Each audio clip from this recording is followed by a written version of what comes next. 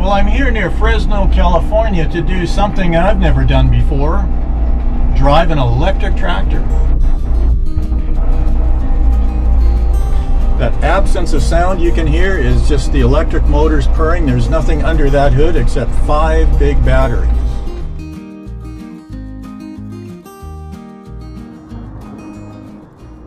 We have our powertrain, our electrical powertrain that's really compact in there. And we have 5 battery packs on this tractor. So we actually have 1 in the base of the chassis, we have 3 under the hood, and on the right hand side there'll be a 5th battery. So part of our concept on modularity is really common with automotive, that common skateboard allows us to put different size tires on, different widths of axles, different cabs on. And one of the best parts about having 5 individual battery packs is it allows you to size the power on the tractor for what a customer needs. If a customer doesn't need 5 battery packs, we can take 1 off. You could take 3 off, you could take 2 off.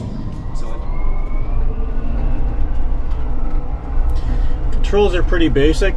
This lever here, which looks like a shuttle shift lever, really basically is. Press it ahead to go forward, reverse to go back. Down there, that orange pedal is the equivalent of a throttle. Step on it harder to go faster. It's pretty much just like driving an electric car or an automatic transmission car.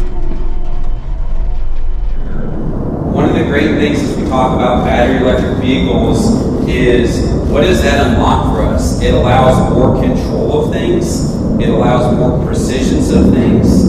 So as we talk about controls, you're going to see electronic controls inside the cab. That's how we control our hydraulics. It's how we control our traction system. It's how you control steering. It's how you control braking. So this has been one of our paths on how we rapidly not just been able to control with precise control on these vehicles, but allow them to be autonomy capable from day 1 as well. Customers need, what do they want? How do we deliver a solution that they're looking for, knowing that it may be a different customer each time we talk to.